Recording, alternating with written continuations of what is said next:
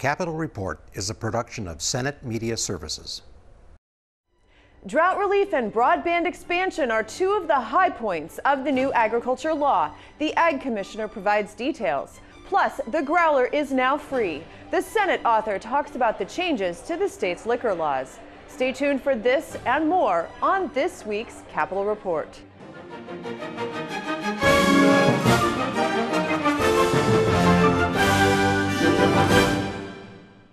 Welcome to this week's program. I'm Shannon Loehrke. A years-long effort to free the Growler was one of the successes of the recent legislative session.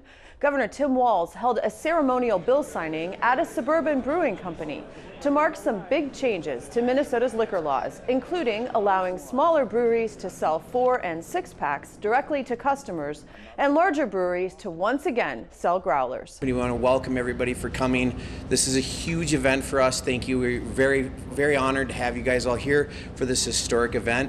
I want to thank Representative Stevenson for authoring getting this thing kind of kicked off. The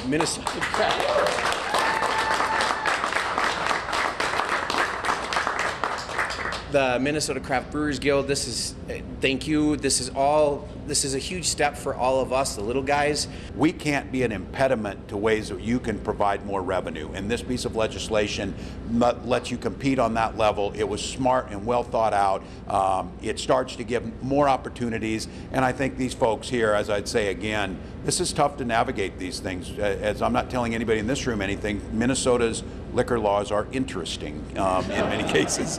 And to be able to balance all of the competing interests, all with the idea of doing it safely, properly, and giving entrepreneurs a chance to grow is really gratifying. There have been just so many breweries and distilleries that have popped up all over Minnesota, finding the best and the brightest creative entrepreneurs, people who are following a dream. And that is what all of this is about, to make it easier, to make it more accessible, to make sure that folks can grow their businesses and really highlight, I think, the best of Minnesota. I think it's also just inherent, we all know it because we're standing in one, that the breweries are also part of our culture, right? They draw talent in, they draw people in. They're reasons that you go to Little Falls or Brainerd or Stillwater or any other town of the 226 breweries we have in our state. They bring people together and they create new opportunities for tourism, for growth, for community and connection. So this isn't just about our economy and growth, although that's great. It's about breweries and what they mean to our culture. You know, it's been a long wait, but for craft breweries and craft distilleries all across the state, happy hour has finally arrived.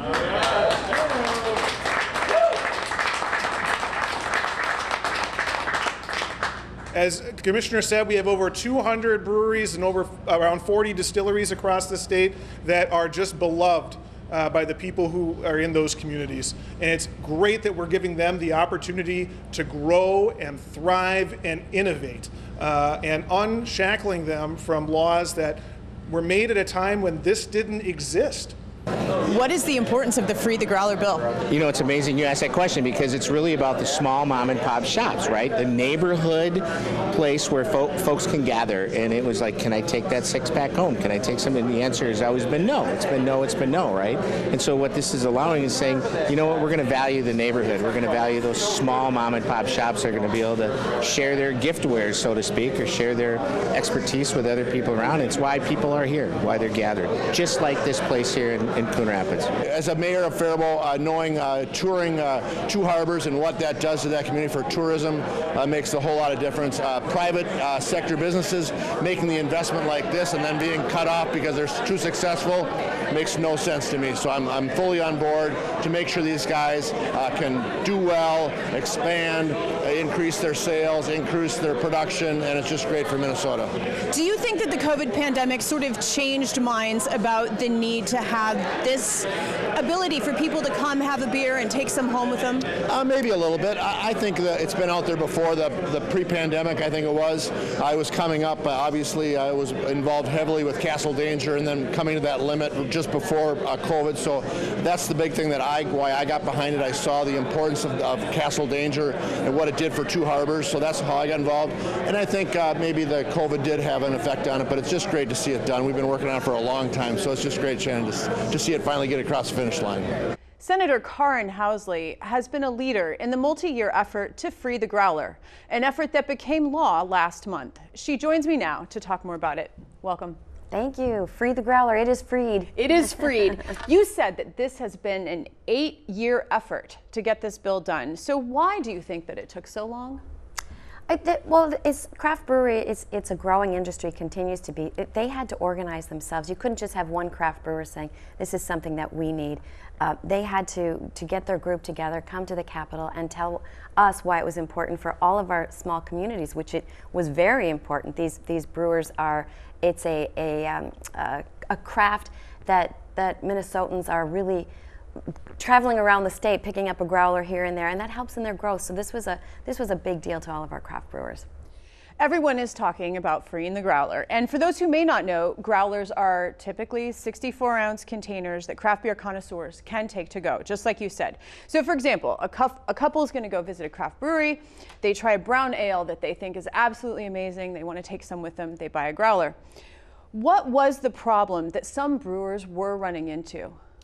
So there's a cap. You could only brew so many barrels, 20,000 barrels. And once you hit that, so if it's Loehrke and Stillwater, once they hit the 20,000 barrel mark, they couldn't sell the growler anymore. And my daughter, she was actually up in Two Harbors and she went to Castle Danger and she calls me and she goes, Mom, can you believe you can't get a growler up here at Castle Danger? I just want to bring one home. Well, they far surpassed the 20,000 barrels. And so that really hurt them because that's how they would grow their industry. They would test out a certain beer and see how the public liked it by the number of growlers, and then they'd know to take that one to cans and bottles and to liquor stores.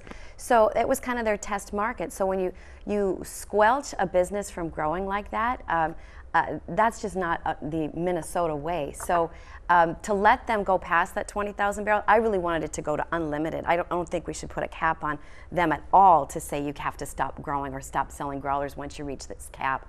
But we've got it up to 150,000 barrels. There were only 5 small breweries in the country that weren't allowed to sell growlers because of the cap, and they were all here in Minnesota. And so this cap, as you just said, it was 20,000. It goes all the way up to 150,000. You say you wish it were unlimited, but still, that is a huge leap. How do we prevent any of these from becoming the next Budweiser, or do we want to? Like, this just seems like a really big jump in the number of barrels able to be sold, or the cap.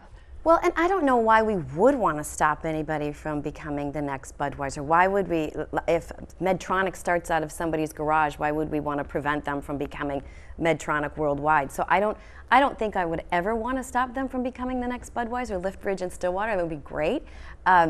What ended up happening with Loehrke too is because there was the growler cap, they moved their headquarters over to Wisconsin because they didn't have that growler cap. So they employ more people over in Wisconsin, more tax dollars over to Wisconsin. It was sad because there was other places they wanted to expand here, in Stillwater even, and they had to move. So it was really important to raise that growler cap. And if a company wants to grow to the size of Budweiser, so be it. It would be great to have another Minnesota beer company grow.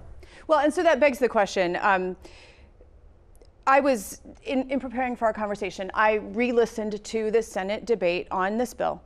And at one point, I just sort of rolled my eyes because it was caps and barrels and milliliters and gallons and all of these measurements.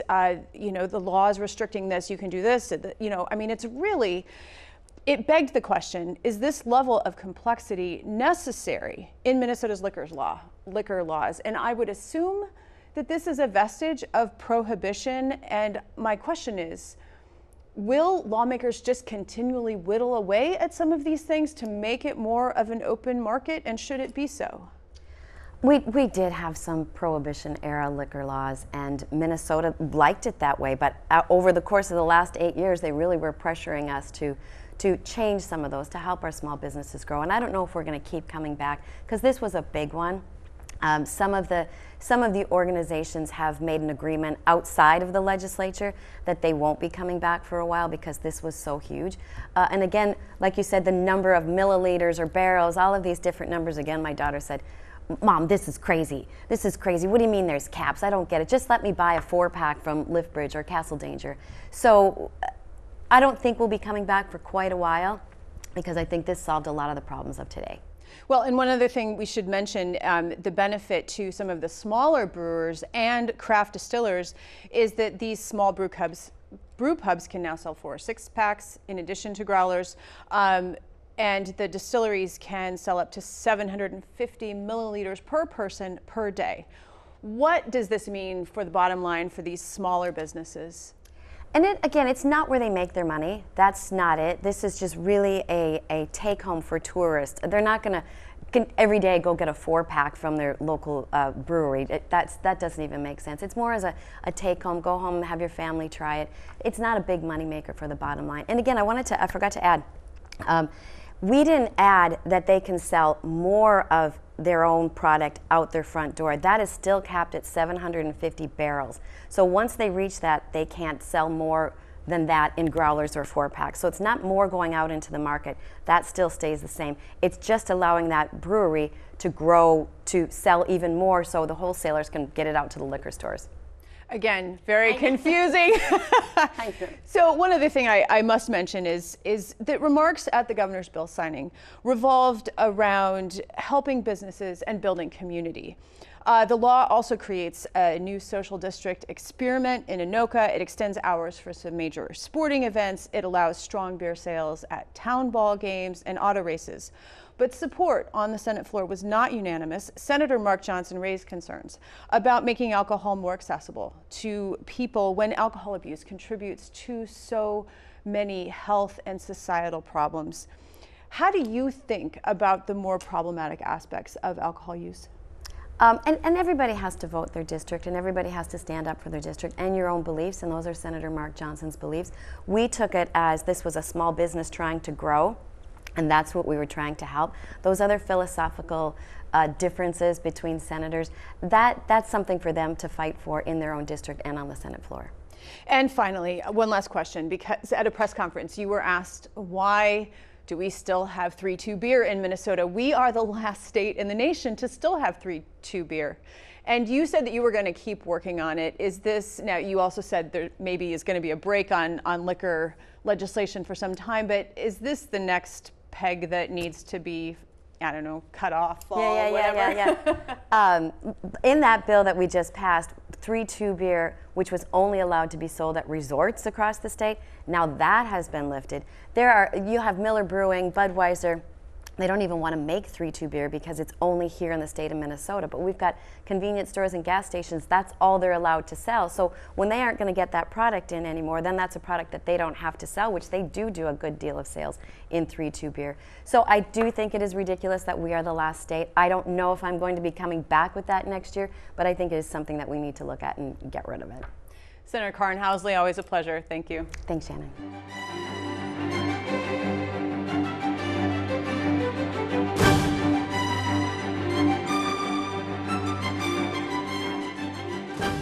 In a legislative session that left a lot undone, including a tax bill, a bonding bill, and supplemental investments in education, health and human services, and public safety, an omnibus agriculture bill with relief for drought-stricken farmers was one of the few successes. Joining me to talk about the new law is the Commissioner of the Department of Agriculture, Thom Petersen. Welcome. Thanks. Great to be here. First and foremost, the new law provides $13.1 million to farmers who were adversely impacted by the drought last summer. I believe that the application window for this relief will open soon, but who will benefit and what do they need to know? Yeah, you know, it's really hard to think when we've had such a wet spring that we had such a bad drought last year. You know, the worst drought we've had in Minnesota since 1988. At one point in August, 80% of Minnesota was covered by a severe drought. And, you know, and just to see how that impacted, and I am really glad to see that the legislators and the administration came together and we were able to pass this relief because, you know, I'm sorry that it took so long, too, for farmers, because we did lose farmers. That was just a lot. But the idea behind this was always behind grants, $8.1 million that will provide some relief to the farmers, maybe help them pay a bill or two. We've done this before with dairy farmers, and it does help. We also were able to backfill $2.5 million into our loan programs at the department. It's a 0% interest, and it's really focused on livestock and specialty crop producers or farmers. So people that sell at farmers markets, people that raise cattle, crop farmers, so your corn, soybean, wheat, they have crop insurance, which again doesn't make people whole, but it's a better product than these farmers have. And so to have this, again, help people pay a bill or two, we have tremendous interest, and it will open up soon in the middle of the month, and hopefully it will help. And we'll put up a link to information on that. The law also includes investments in broadband to expand access to unserved and underserved areas of Minnesota. What does this mean for farmers, and how does broadband access improve the agriculture industry? Well, I always say, Shannon, at my farm, I have 5 different ways to get on the internet, and so whether that's hotspots or satellite or other service, it's just really frustrating depending on where you live in rural Minnesota. And so I know firsthand. And so to have that for farmers, whether it's GPS and different computer systems on tractors and modern machinery, to our smaller farmers that sell direct market, our e-commerce program at the Department of Agriculture that helps those farmers build websites and everything else is incredibly important. So having that irrigators run on irrigation systems can run by iPad or your phone, and so all these things are very dependent, so it's great to see that investment too as well. I would guess that that saves water too, to have it sort of mechanized with the farmer able to interact in real time. Yeah, it's amazing, the technology, even the companies that we have in Minnesota. We have a company called R-Scout here that also helps test soil moisture and sends all the data right to your phone. And so you can save also fertilizer, pesticides, things like that. You're able to really check. So having that investment is going to be helpful. Well, and speaking of soil, next year $500,000 will be available for soil health financial assistance. I know that Minnesota is known for its very rich soil, but I also know that a lot of it ends up in the Mississippi Delta. What's the goal? How is this going to work? Yeah, and so we're really excited to have this. We wanted, we're hoping for a lot more money, but we got our kind of foot in the door. We'll kind of be a pilot to really help jumpstart and boost some of our soil health initiatives. This was supported by just about every agricultural organization. As you said, soil is incredibly important. You need it, you want to protect it, and there's so much going on that farmers are doing. And really it'll help support getting more and more farmers into cover crops, reduce tillage, subscriptions, things that they use that help them encourage to bring along some of those practices that will have multiple benefits, whether it's water quality, climate related. You mentioned holding the soil here, and so we're really excited about that initiative as well. There's also $500,000 next year, $1.5 million in the next biennium to provide grants to assist people with down payments. I know that the average age of farmers is quite high. I also know that the cost of getting into farming is very daunting. So is this to help that next generation of farmers, and who might they be? I think it's really interesting, and it's, as you said, the average age of a farmer in Minnesota is almost 58 years old. And I've seen statistics where 50% of the farmland in Minnesota is going to turn over in the next 20 years. That's just with the baby boomer generations and everything else. And so, farmland can be very expensive. We have a lot of different, we have an initiative at the department called our Emerging Farmers Program, where we're seeing whether it's Somali, Hmong, our Native American, a lot of different populations getting into farming. And so that down payment can sometimes be a burden. That's one of the top things that we've heard, that access to land, getting that down payment is hard. I know as somebody who's bought a couple of farms that is, one of the things that's very difficult. So this will be a pilot program that we can start and get going. The mental health of farmers has been an ongoing concern. We've talked about it before. This new law provides additional funding, $22,000 next year and $44,000 in the next biennium. With the increased awareness and additional funding to help farmers and those in the agriculture industry with their mental health, are we turning a tide here? I hope so. The one thing I'll say we're turning a tide is that we're able to talk about it more, and I think that's really good. But I think the challenges that we've had, if you look at 2019, we had the wettest year on record for farmers. 2020, we had COVID, which really impacted farmers a lot. 2021, we had a drought. 2022, we've had the wettest spring on record. We've had just terrible storms, high path avian influenza, one farmer I talked to last week, he had experienced all 3 of those. And you think about the mental health and stress, and it's frustrating not to be able to get your crop in the ground when prices are as good as they are. And so we're glad to have the resources and the support the legislature's given us. This money supports our counselors that we have that are free to farmers. We also have farm advocates that are free to farmers. So, but unfortunately, you know, we do continue to struggle and have people, but we're glad that we have the resources, and we always want people to reach out and ask for help if they need it. Minnesota's legislature is divided, and as I said in the introduction, the agriculture bill was one of the few to finish. Is there, what in your view, why is agriculture one of the winners? What are the areas of agreement between the Republicans and the DFLers on agriculture? You know, I think it's really just, you know, getting out and working. It's one of the great spaces to work in at the Capitol. We have a lot of fun in the committees. I think we have interesting discussions. We work really hard, I think, to not try to make it as personal as we can. You know, the story that we were about 7 o'clock the night before, I really wanted to get this done, and Senator Westrom called me, and he wanted to have pizza with me and Chair Sundin, and we got together and we hammered the bill out that night, you know, and so that really helps, is having that camaraderie or really working together and trying to focus support from all the agricultural groups, whether it's a larger or smaller organization, really helps. And you know, and hopefully we can continue that, because it is hard. You know, a lot of people think that they look and say, oh, Democrats are over here, Republicans are over here, and we don't get along, but there's many cases where we're able to push things forward. Commissioner Thom Petersen, always a pleasure. Thank you so much. Thank you.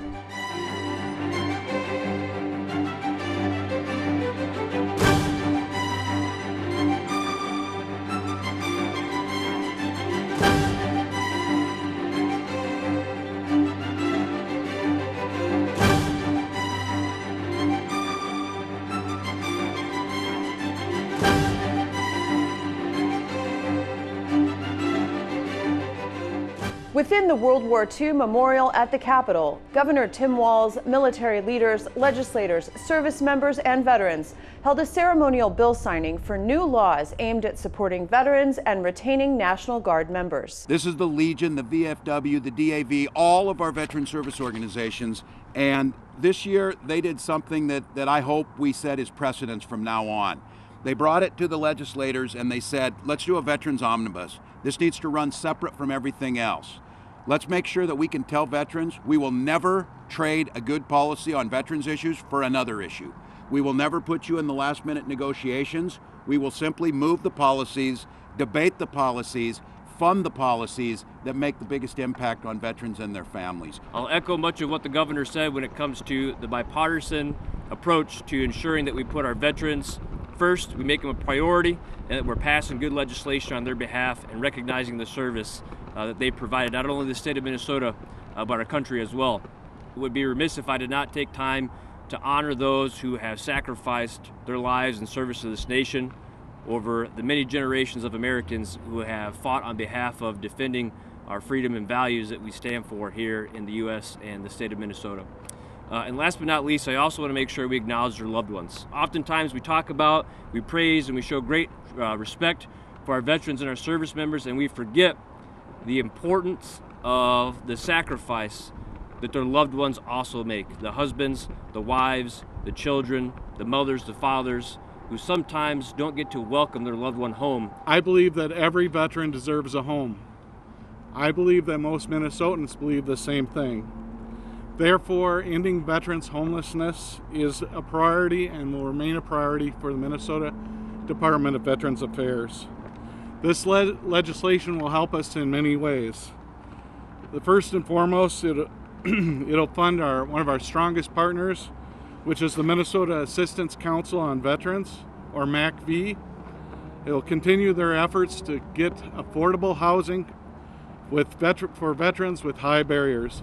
We all know we're in a tight labor market here in Minnesota, and we want to retain our trained and ready soldiers so that we can use them in the state and we can use them for our federal mission as the combat reserve of the Army and the Air Force. Specifically, only about 23% of Americans are eligible to serve in the armed forces. And statistics say there's about 9% that have the propensity to serve. And I will remind you that only about 0.4% of Americans serve in the all-volunteer force. That is why it's extremely important that we retain our service members. Earlier this month, a trade delegation from Finland visited Minnesota to continue discussions on business and economic opportunities. I asked the governor whether he supports Finland's move to join NATO. We have made it unequivocally, we stand with Finland in this. What they're doing is trying to strengthen their partnerships. Many of you know here, our NATO partners, we have security negotiations and security trades with our NATO allies. Myself, I've done 4 of those NATO missions to Norway. It's in Finland's best interest, it's in America's best interest, and I think there's a real sense, and the Finns say when they come here they feel like they're home, and that's how we felt. And they said we're really committed because we went to Helsinki in November, which says something. That group is committed, and what they believe is our move towards a clean, sustainable energy economy, our food industry that's based here with our major food producers and of course our production, and then specifically our medical device companies. So I think now more than ever, Finland is strengthening ties. They've set it up with 3 states, predominantly Michigan and Minnesota, they see commonality of things they want to work on. And so it was a very productive meeting, and I think it's stronger than ever. And in the wake of recent mass shootings, Senate DFL lawmakers called for special session action on measures designed to curb gun violence. We also need to address the special session to finish the public safety bill.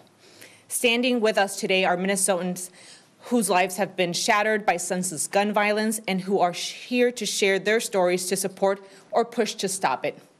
As a mother of 2 young children of school age, I've been shaken to the core with the recent massacres in Buffalo, New York, in Uvalde, Texas, in Tulsa, Oklahoma, and many more. These incidents have become all too common in Minnesota and across our country. The GOP, unfortunately, has blocked our efforts to have a meaningful hearing and a vote on these bills, particularly on the background check and the red flag bill that I've been pushing for many years. We want to have this conversation and have these common sense proposals heard, considered, and receive a vote in the Minnesota Senate. I am hearing from constituents, I am hearing from friends and family members around the state. I'm hearing from mothers that are literally taking their kids to school and crying because they are worried they're not going to be able to pick up their kids, or they're going to get a call saying there's been a shooting at the school. I'm hearing from family members afraid to go to the grocery store, or constituents who are afraid to have their grandma go to the grocery store because they don't know if there's going to be a shooting like that in Boston. We need to act.